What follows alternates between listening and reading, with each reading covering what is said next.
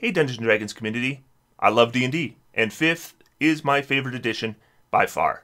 But that doesn't mean it's perfect, and I think we agree a couple adjustments can make things even better. I've done a series of those adjustments, and I'm providing them to anyone who wants them. There's no cost, feel free to download them, share them, and please use them and let me know how it goes. In these videos, I'm explaining how these adjustments work and why I made the decisions I made for any changes. Today I'm going to go through my changes for 6th level spells. As always, a link to the document is in the video description. Also, there is a link to my WordPress account where I've converted all the documents to PDF. Or if you prefer, there is a link to a table of contents that links to the documents. Now with 6th level spells, we are at the level now where the spells are such a high level that things like rangers and paladins can never access these spells. So these are the massively powerful spells. And if we look at the player's handbook, we see lots of examples of 6th level spells that have absolutely dramatic effects. But then we see some other spells that don't cut it. And those are the spells I want to focus on today and see if we can make them viable options for casters to give us more options. And I think that's more fun. So today I present 6th level spells, the Treantmonk Variant. Let's get started.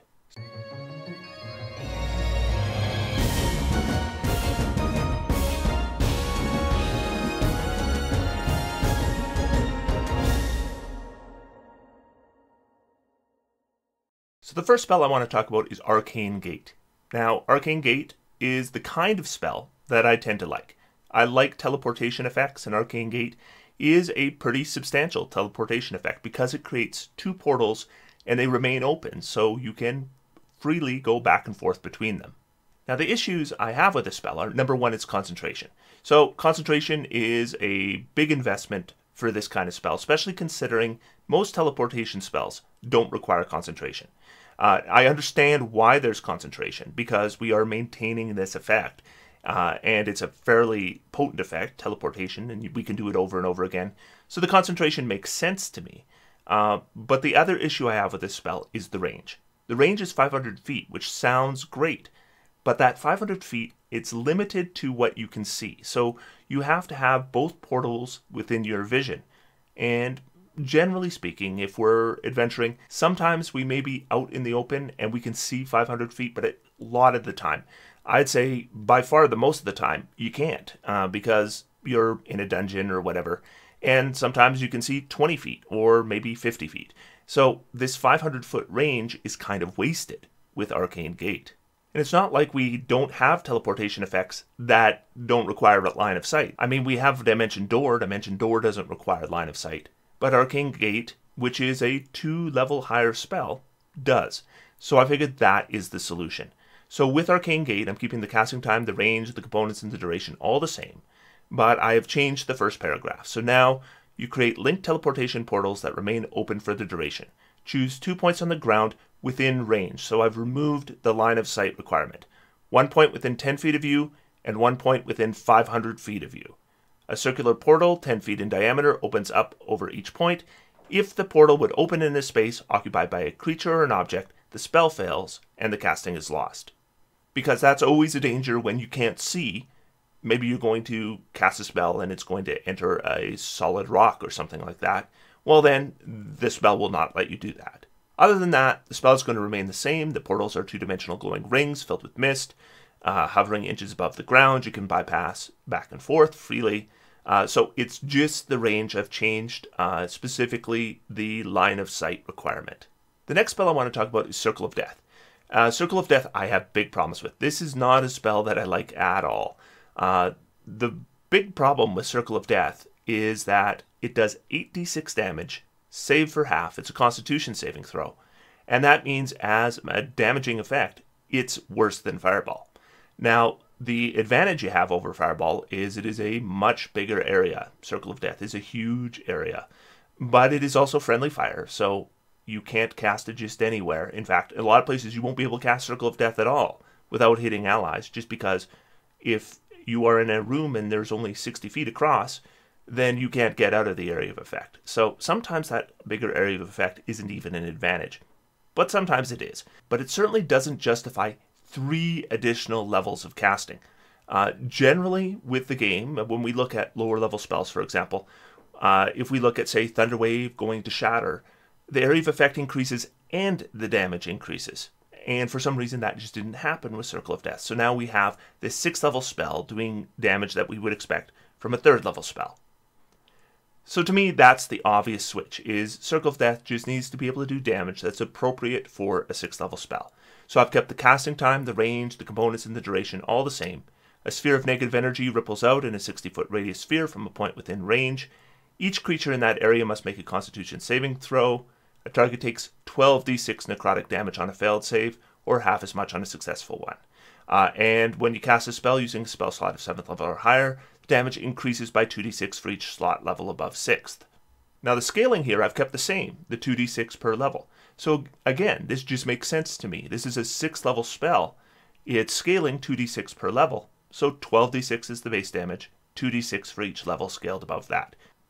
I think that makes a lot more sense in balancing this to 6th level spells, and I think it makes a lot more sense mathematically as well.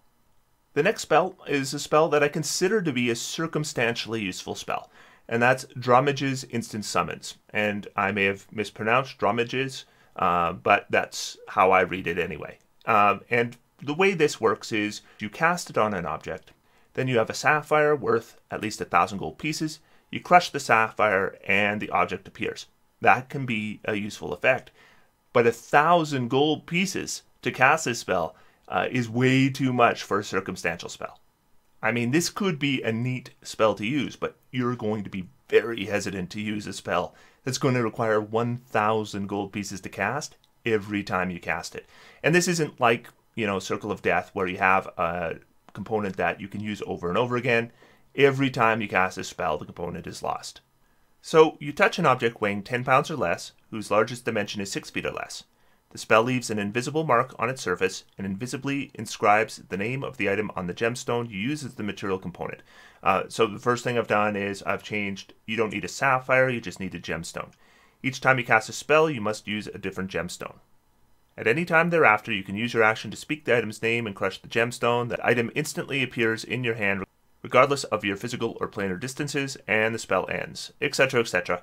And then the material component is a gemstone worth at least 100 gold pieces. Now, 100 gold pieces isn't nothing, but that 1,000 gold piece insane investment to cast this spell just seemed like way too much to me. 100 gold pieces, however, although it's not nothing, it is certainly affordable by the time you get 6th level spells. So this is a spell that you will cast. And you should be able to cast it. It's a 6th level spell, and you took it. So that is the change I made. Again, it's still a circumstantial spell, but I do think it can be a very good spell. And with a 100 gold piece material component, I'm not going to be as frightened to cast it. The next spell I wanted to talk about was Find the Path. Now, Find the Path can be a very handy divination spell. The problem with Find the Path is if we are using it in an adventure, so you're a diviner or whatever you are, a spellcaster who has Find the Path, and you're looking for something and you cast Find the Path, you can concentrate on it for up to a day. So that could take you right where you need to go. The problem is, of course, if you're concentrating on Find the Path, you're not going to be much of a spellcaster after that. And that's a problem, because then Find the Path becomes a pretty hard spell to use in actual adventuring. Because as a spellcaster, that's going to be at least 11th level, you want to be able to cast other spells. And when you're limited to non-concentration spells, that is a huge limitation for any kind of spellcaster. And Find the Path, although it is a pretty good effect, it's not super powerful. It's not like it's telling you how to get around the traps or how to get through the locked door. It doesn't do those kinds of things. It also doesn't tell you the safest route. It just gives you the shortest route. Still, very good spell for 6th level, but that concentration is a deal breaker, and that's what needed to go. So now we're going to have the duration of 1 day, but no concentration. And just to remind you what the spell does, it allows you to find the shortest, most direct physical route to a specified fixed location that you are familiar with on the same plane of existence. So there is some circumstantiality here. This isn't going to get you through the dungeon unless you know the location on the other side. If you name a destination on another plane of existence, a destination that moves, or a destination that isn't specific, the spell fails. But if we get the circumstances right, this is an effective spell. For the duration, as long as you are on the same plane of existence as the destination, you know how far it is, you know what direction it lies. While you're traveling there, whenever you're presented with a choice of paths along the way, you automatically determine which path is the shortest and most direct route, but not necessarily the safest route to the destination. So this is a good spell, but the problem is that concentration makes it so that we can't really cast it in most adventuring situations. So removing that concentration is going to give us that option and open up some options for the diviner kind of spellcaster. The next spell I want to talk about is Magic Jar. Now, if you haven't seen, I have a video on Magic Jar where I discuss the mechanics of it. But one of the issues with Magic Jar is what qualifies as a class feature, because you retain your class features. And if we take the rules as they're written, your hit points are a class feature. Your hit dice are a class feature. And therefore, if we take Magic Jar exactly as it's written, you would get the hit points of the creature that you Magic Jar, as well as your own hit points. So you would basically add them together. I'm sure that's not the way they intended it to work. I'm sure that's not what they meant by class features. But technically by Raw, that's the way it works. And Magic Jar is already a really good spell. It doesn't need that. That is just, I think, a mistake. And I think a mistake that we can correct right now. So Magic Jar, casting time, duration, all that, the same. Your body falls into a catatonic state as your soul leaves it and enters the container used for the spell's material component. While your soul inhabits the container, you are aware of your surroundings as if you were in the container space. You can't move or take reactions. The only action you can take is to project your soul up to 100 feet out of the container, either returning to your living body and ending the spell, or attempting to possess a humanoid body. Now, if you don't know how Magic Jar works, it's a fairly complicated spell. I do, as I said, have an entire video devoted to discussing how Magic Jar works. I'm going to link it up above in case you want to check it out. But for this video, what I want to do is just highlight the change I made. So once you possess a creature's body, you control it. Your game statistics are replaced by the statistics of the creature, though you retain your alignment, your intelligence, your wisdom, and your charisma scores. You retain the benefit of your own class features with the exception of your hit points and hit dice. This is basically, I think, going to make Magic Jar work far more as it was intended to work, rather than that little loophole that allows you to add your hit points together. The next spell I want to talk about is Move Earth. Now, Move Earth, again, is a circumstantial spell. It can be useful, but there is a significant downside to Move Earth, and that is it's really circumstantial. Because what it does is you cast it, it's concentration 2 hours. That's a really weird duration, but I didn't see any reason we needed to change that. But it's concentration 2 hours. You choose an area of terrain, and it has to be 40 feet on a side within range, so a pretty big area. And over the next 10 minutes, you reshape dirt, sand, or clay in the area, any manner you choose for the duration. And you can do things like create pits, you can create walls, you can do all kinds of useful things. The problem is, you can reshape dirt, sand, or clay. So if you're in a cave, you can't use it. If you're in a dungeon, you can't use it. You can use it when you're outdoors, and that's basically it.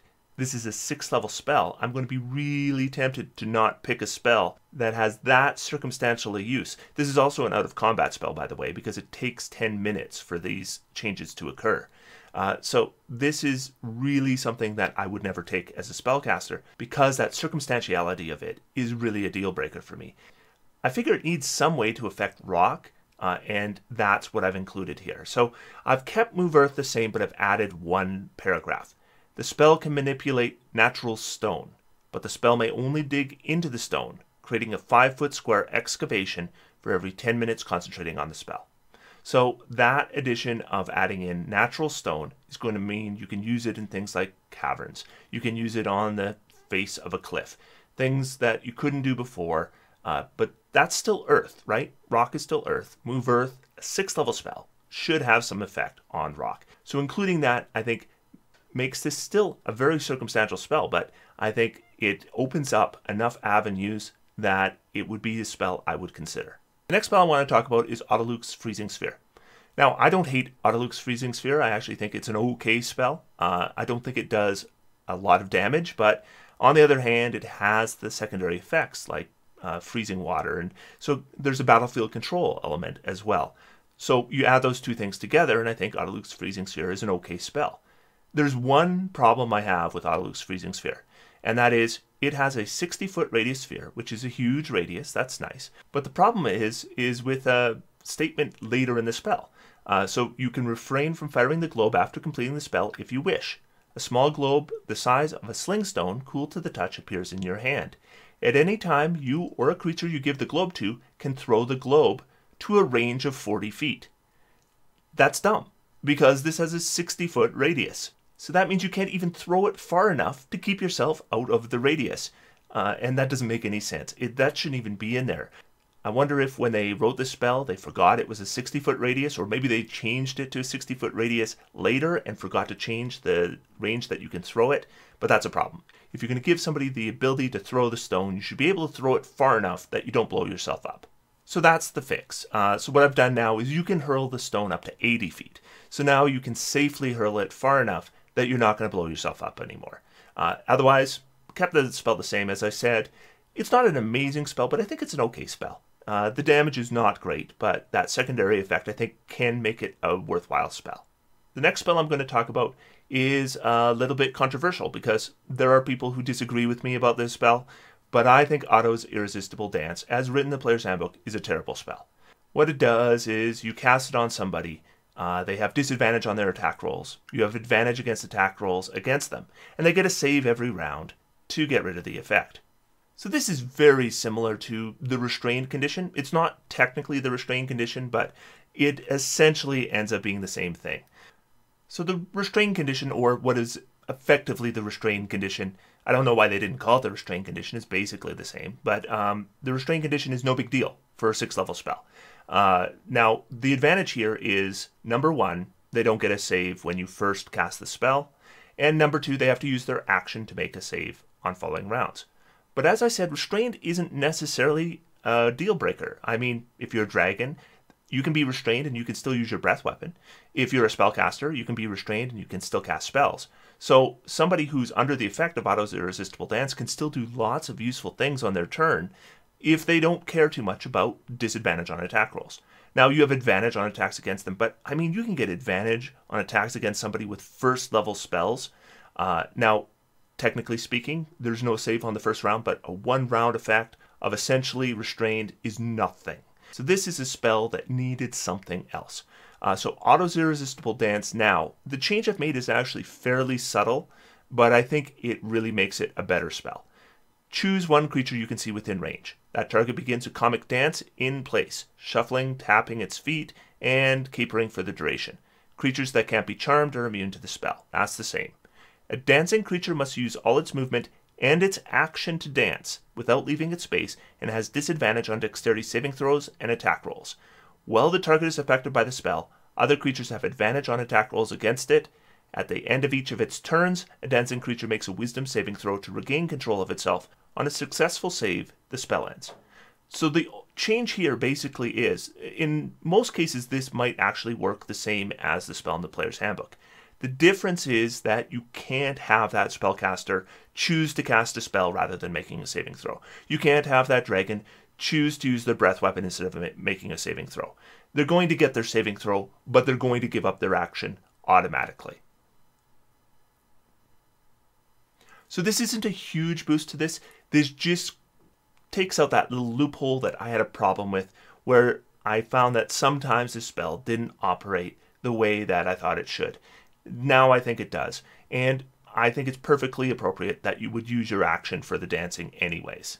The next spell I want to talk about is Wall of Ice. Now, if we are a caster and we have reached 11th level, we've already had wall spells for a couple levels. Really great spells like Wall of Force, or if we're a different caster, Wall of Stone. The advantage of Wall of Ice is some damage that it does. But we are giving up a full spell level for that damage. Now, when you cast this spell, if a creature is in the area, they make a dexterity saving throw, and on a failed save, they take 10d6 cold damage, which isn't a huge deal for a 6th level spell. But again, if we have a secondary effect, this is the same as with the Freezing Sphere spell we just talked about. If we have a secondary effect, then suddenly 10d6 is okay.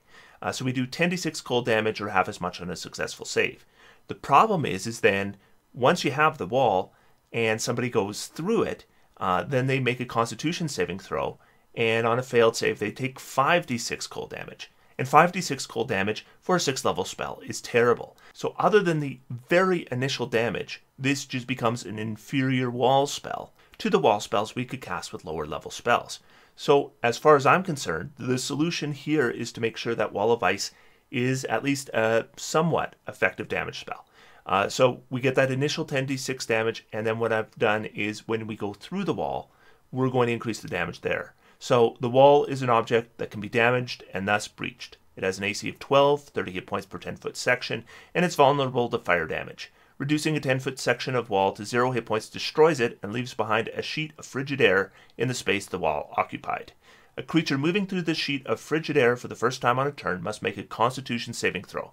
That creature takes 10d6 cold damage on a failed save, or half as much on a successful one. So the damage is increased when they breach the wall, though I've kept the damage the same when they're in the wall space in the first place, and I've made those damages the same, so it's a simpler spell to use.